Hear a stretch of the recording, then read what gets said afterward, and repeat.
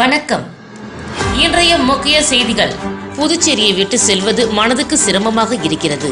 ஆளுநர் பதவியை ராஜினாமா செய்த தமிழிசை கருத்து. புதுச்சேரி துணைநிலை ஆளுநர் தமிழிசை சவுந்தரராஜன் ராஜினாமா செய்ததை தொடர்ந்து ஜார்க்கண்ட் ஆளுநர் சிபி ராதாகிருஷ்ணன் கூடுதலாக புதுச்சேரி துணைநிலை ஆளுநராக பொறுப்பு. மதகடிப்பட்டு அரசு கல்லூரி எதிரே கஞ்சா விற்பனையில் ஈடுபட்ட 3 பேர் அதிரடி கைது. இனி விரிவான செய்திகள். தெலுங்கானா மற்றும் புதுச்சேரியின் ஆளுநர் பதவியை ராஜினாமா செய்த தமிழிசை சவுந்தரராஜன் இன்று ஆளுநர் மாளிகைக்கு வந்தார்.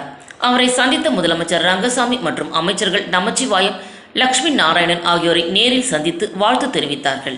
இதனைத் தொடர்ந்து செய்தியாளர்களை சந்தித்த அவர், புதுச்சேரி மக்கள் என் மீது அன்பை பொழிந்தார்கள். அந்த அன்பு எப்பொழுதும் தொடரும். சில நேரங்களில் கடுமையான முடிவுகள் எடுக்க வேண்டி உள்ளது.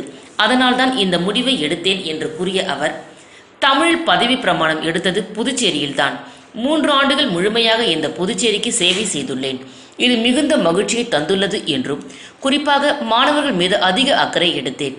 அதனால் புத்தகம் இல்லாத நாள், வாட்டர் பில், மாலை நேர ஊட்டச்சத்து, அரசு பள்ளி மாணவர்களுக்கு 10% இடஒதுக்கீடு வழங்கியது என்று ஆளுநர் பதவியில் இருந்தது மிகுந்த மகிழ்வுடன் பார்க்கிறேன். ஆனால் புதுச்சேரியை விட்டு செல்வது மனதுக்கு சிரமமாகத்தான் இருக்கிறது என்று கூறிய அவர், மாளிகை வாழ்க்கையை விட்டு மக்கள் பணிக்கு செல்கிறேன். எனக்கு மக்கள் சேவையில்தான் அதிகளவு நாட்டம் உள்ளது. ஆகவே நாளை தமிழக பாஜக அலுவலகம் செல்கிறேன். அவர்கள் என்ன சொல்கிறார்களோ அதன்படி செய்வேன். என் பலத்தின் மீது நான் வைத்திருக்கின்ற நம்பிக்கை எதிர்வினைகளை எதிர்க்க முடியும் என்ற நம்பிக்கையும், மக்கள் பணியில் இருந்து என்னை பிரிக்க முடியாது என்ற நிலையில் நான் உள்ளதாக முன்னாள் ஆளுநர் தமிழிசை சவுந்தரராஜன் தெரிவித்துள்ளார். நிச்சயமாக இந்த இடத்தை விட்டு செல்வது எனக்கு கொஞ்சம் மன வருத்தமாகத்தான் இருக்கிறது. ஆனால் இதைவிட அதிகமாக மக்களுக்கு சேவை செய்ய வேண்டும் என்ற உள்ளுணர்வோடு செல்கிறேன் என்பதைத்தான். நிச்சயமாக புதுவைக்கு எனக்கு உள்ள தொடர்பு தொடரும், என்றும் அது விடுபடாது என்பதை நான் தெரிவித்துக் கொள்கிறேன். மனதால தொடரும், உணர்வால் தொடரும். புதுச்சேரியில் 9 வயது சிறுமி கொலை செய்யப்பட்ட வழக்கில் சோலை நகரை சேர்ந்த விவேகானந்தன், கருணாஸ் ஆகிய இருவரை கைது செய்த முத்தியால்பேட்டை போலீசார் சிறையில் அடைத்தனர். சிறுமி கொலை செய்யப்பட்ட இடத்தில் கிடைத்த தடயங்கள், பெற்றோர் இரத்த மாதிரி, கைது செய்யப்பட்ட இருவரின் இரத்த மாதிரிகள் சேகரிக்கப்பட்டு தடய அறிவியல் சோதனைக்காக அனுப்பி வைக்கப்பட்டது. சிறுமி கொலை வழக்கில் சிறையில் உள்ள விவேகானந்தன் மற்றும் கருணாஸ் ஆகிய இருவரை காவலில் எடுத்து விசாரிக்க முத்தியால்பேட்டை போலீசார் புதுச்சேரி போக்சோ விரைவு நீதிமன்றத்தில் மனு தாக்கல் செய்து இருந்தனர். இந்த நிலையில் மனுவை விசாரித்த நீதிமன்றம் இருவரையும் 3 நாட்கள் போலீஸ் காவலில் வைத்து விசாரிக்க அனுமதி வழங்கியது. இதைத் தொடர்ந்து சிறையில் இருந்த விவேகானந்தன் மற்றும் கருணாஸ் ஆகிய இருவரையும் முத்தியால்பேட்டை போலீசார் மற்றும் சிறப்பு அதிரடிப்படை போலீசார் பலத்த பாதுகாப்புடன் சிறையில் இருந்து அழைத்து சென்றனர். மேலும் இருவரையும் ரகசிய இடத்தில் வைத்து விசாரணை நடத்தவும் போலீசார் திட்டமிட்டுள்ளனர். புதுச்சேரி துணைநிலை ஆளுநர் 2021ஆம் ஆண்டு தமிழிசை சவுந்தரராஜன் பொறுப்பேற்று 3 ஆண்டு காலம் நிறைவடைந்த நிலையில் தேர்தலில் போட்டியிட தனது துணைநிலை ஆளுநர் பதவியை ராஜினாமா செய்தார். இதனைத் தொடர்ந்து ஜார்க்கண்ட் மாநில ஆளுநர் சிபி ராதாகிருஷ்ணன் புதுச்சேரி துணைநிலை ஆளுநர் பொறுப்பையும் தெலுங்கானா மாநிலத்தின் ஆளுநர் பொறுப்பையும் கூடுதலாக கவனிப்பார் என்று மத்திய உள்துறை அமைச்சகம் தெரிவித்துள்ளது. தேர்தலை முன்னிட்டு 3 மாநிலத்தில் ஆளுநராக சிபி ராதாகிருஷ்ணன் செயல்படுவார் என்று தெரிவிக்கப்பட்டுள்ளது. இன்று 19/3/2024 புதுச்சேரி மாநிலம் திருபுவனை காவல் நிலைய எல்லைக்கு உட்பட்ட மதகடிப்பட்டு ஊரில் அமைந்துள்ள கல்லூரி முன்பு 3 நபர்கள் மாணவர்களுக்கு கஞ்சா விற்பனை செய்வதாக கிடைத்த தகவலின் பெயரில் மேற்கு பகுதி கண்காணிப்பாளர் திரு பக்தவச்சலம் அவர்களின் உத்தரவின் பேரில் காவல் நிலைய உதவி ஆய்வாளர் இளங்கோ மற்றும் போலீசார் விரைந்து சென்று 3 பேரை கைது செய்தனர். அவரிடம் விசாரணை செய்ததில் பரணிதரன், பலராமன், முத்துவேல், முருகவேல் ஆகியோர் கண்டமங்கலம் பகுதியை சேர்ந்தவர்கள் என்றும், ஒருவர் ராகவேந்திரன் என்பவர் சென்னையை சேர்ந்தவர் என்பதும் விசாரணையில் தெரிய வந்தது. மேலும் அவர்கள் அந்த பகுதியில் உள்ள மாணவர்களுக்கு கஞ்சா விற்பனை செய்து வந்ததும் தெரிய வந்தது. எனவே அவர்களை கைது செய்த போலீசார் அவர்களிடம் இருந்து சுமார் 200 கிராம் அளவுள்ள கஞ்சா பொட்டலங்களையும் 3 செல்போன்களையும் பறிமுதல் செய்தனர்.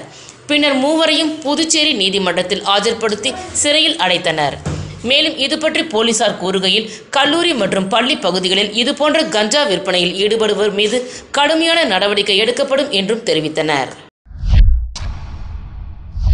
புதுச்சேரி லப்போத் வீதியில் உள்ள எக்கோ ஆங்கிலஸ் அரசு தொடக்கப்பள்ளிக்கு Lions club of arrow city சார்பில் கம்ப்யூட்டர் உள்ளிட்ட கல்வி உபகரணங்கள் வழங்கும் நிகழ்ச்சி பள்ளி வளாகத்தில் நடைபெற்றது. இதில் மாவட்ட ஆளுநர் சுபாஷ் சந்திரபோஸ் மற்றும் தலைவர் ஸ்ரீனிவாசன், பெண்கல்வி துணை இயக்குனர் சிவராம ரெட்டி முன்னிலையில் மற்றும் பள்ளி தலைமை ஆசிரியர் சிவகுமார் மற்றும் ஆசிரியர்களிடம் கல்வி உபகரணங்களை வழங்கினர். இந்த நிகழ்ச்சியில் லயன்ஸ் கிளப் ஆரோ சிட்டி உறுப்பினர்கள் பலர் கலந்து கொண்டு சிறப்பித்தனர். விழாவில் மாநில அளவில் விளையாட்டுப் போட்டியில் கலந்து கொண்ட மாணவர்களுக்கு கல்வித்துறையால் அளிக்கப்பட்ட பரிசுகள் வழங்கப்பட்டன. மற்றும் சென்னை குளோபல் ஈவென்ட் மேனேஜர்ஸ் நடத்திய ஓவிய போட்டியில் கலந்து கொண்ட மாணவர்களுக்கு பரிசுகள் வழங்கப்பட்டது. மேலும் குளோபல் ஈவென்ட்டில் சிறந்த பள்ளிக்கான விருதும் லயன்ஸ் கிளப் கவர்னர், தலைவர் மற்றும் உறுப்பினர்கள் இணைந்து பள்ளியின் தலைமை ஆசிரியர் மற்றும் ஆசிரியர்களிடம் வழங்கினர். விழாவிற்கான ஏற்பாட்டினை பள்ளி ஆசிரியர்கள் செய்திருந்தனர். 20 meters running, Santosh UKG second place.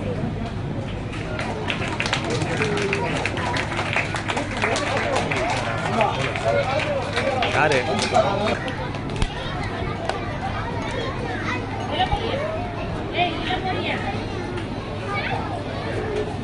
M Nitin third prize.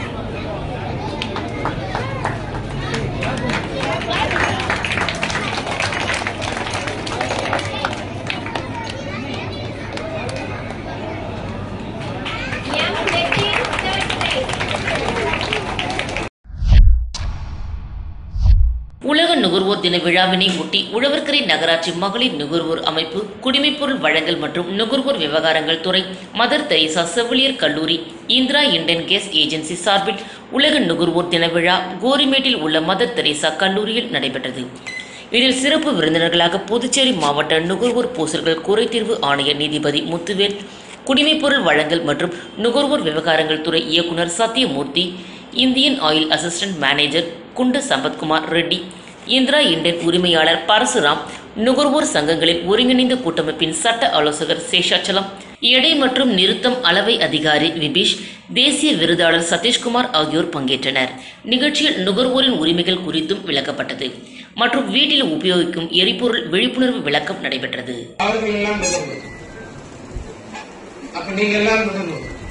இன்னைக்கு போயிட்டு காலையில டிஃபன் வந்து ஹோட்டல்ல வாங்குறீங்கன்னா நீங்க நுகர்வோம், ஈவினிங் சினிமா தேட்டருக்கு போனீங்கன்னா நுகர்வோம் உங்களுக்கு உண்டு. அது நீங்க யூஸ் பண்ற டே டு டே யூஸ் பண்ற உங்களுடைய பர்சனல் யூஸுக்கு தேவையான எல்லா பொருளுமே கூட வச்சுக்கலாம். ஆனா சில வழிமுறைகள் உள்ளன, அவ்வளவுதான். நீங்க வாங்கிய பொருள்ல இன்னைக்கு காலையில ஒண்ணு இல்ல, நீங்க யாராவது ஒருத்தர் தம்பி யாராவது ஒருத்தர் அம்மா சொல்றாங்கன்னு போயிட்டு ஒரு கிலோ ரவா வாங்கிட்டு வரீங்க, கொண்டாடி இருப்பீங்க. இந்த வருஷத்தினுடைய மகளிர் தினத்தினுடைய தீம் என்ன சொல்லுங்க பாப்போம். பெண் மாணவிகள் சொல்லுங்க யாராவது.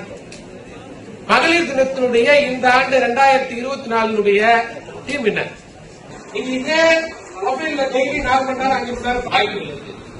நம்ம எந்த அளவுக்கு நம்மளுடைய அறிவை வளர்த்துக்கிறோமோ அந்த அளவுக்கு நம்ம வாழ்க்கை சென்று நீதிமன்றத்தில் போன வாரம் ஒரு மகளிர் தின விழாவில் ஒரு IAS அதிகாரி கலந்து கொண்டாரு. அவர் சொன்ன விஷயம், பெண்களை வந்து தடுத்து அவங்க முன்னேற்றத்தை பயத்தை 190 ரூபாய் இதனுடைய விலை. ஆனா ஒரு விஷயத்தை நீங்க ஞாபகம் வச்சுக்கணும், எந்த ஏஜென்சில நீங்க இந்தியாவில் வாங்குறீங்க அதே இடத்துல எந்த இடத்துல கனெக்ஷன் வாங்கினீங்களோ அங்கதான் இதனுடைய உபரி பாகங்களை நீங்கள் வாங்க வேண்டும். யூஸ் பண்ண மாட்டேங்கிறாங்க, சேஃபா ஹேண்டில் பண்ண மாட்டேங்கிறாங்க, அது ஃபைலாக போது அது நமக்கு வர போதும் எக்ஸ்பெக்ட் லைக் தட். அந்த மாதிரி சிச்சுவேஷன் தமிழ்நாட்டில் எது இன்சிடென்ட் ஒரு ஸ்கூல் எல்லாரும் தெரியாது. அதோட இது சேஃபா இருக்கா, அந்த ப்ரெஷர் தாங்க நிறைய doubts. 100% no doubt this is the safe tested cylinder. It will handle the pressure which is அந்த சிலிண்டர் எவ்வளவு பிரஷர் ஹேண்டில் பண்ணுதோ இந்த சிலிண்டர் அதோட கொஞ்சம் கூட தான் ஹேண்டில் பண்ணும்.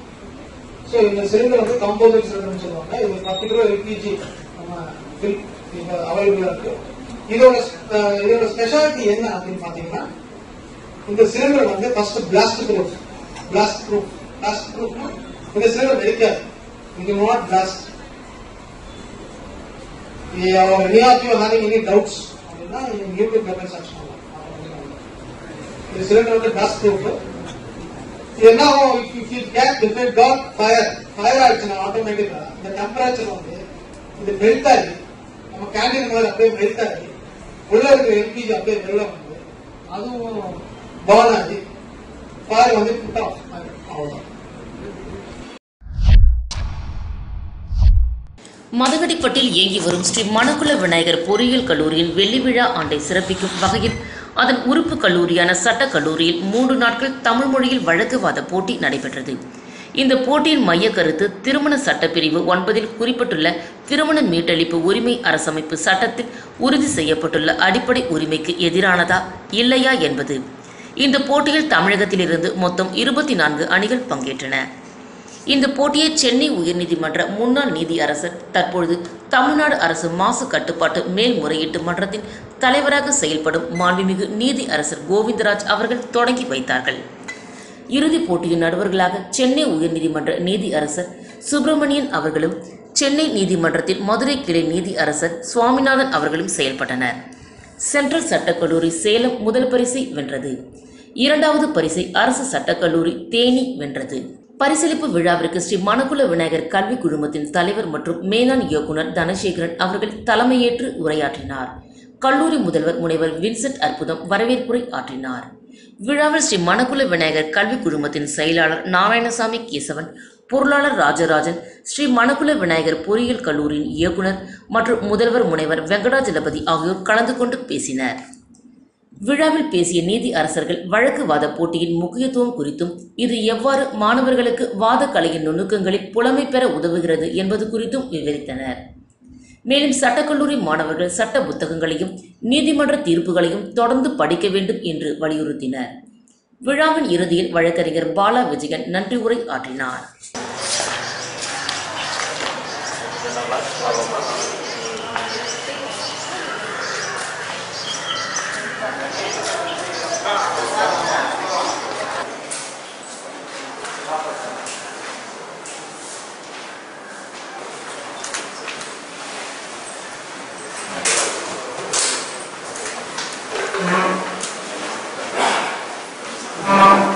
மாண்புமை பொருந்திய நீதி அரசர்களே, தாங்கள் அனுமதித்தால் வழக்கில்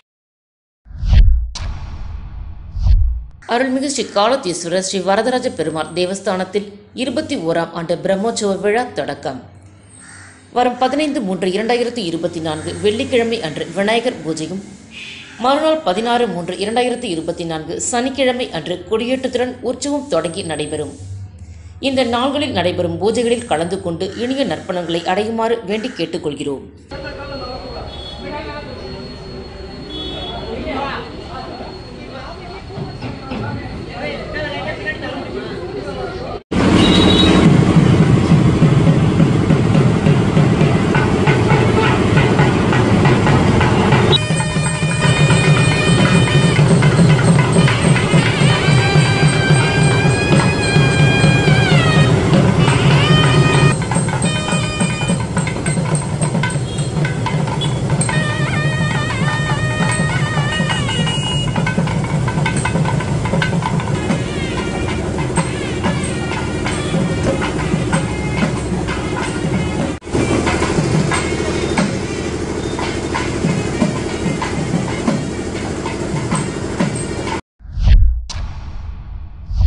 ஸ்ரீ அங்காள பரமேஸ்வரி தேவஸ்தானத்தில் 47ஆம் வருட பிரம்மோற்சவ பத்திரிகை வரும் 8/3/2024 வெள்ளிக்கிழமை அன்று விநாயகர் பூஜையும், 9/3/2024 அன்று அம்மன் வீதி உலாவும் நடைபெறும்.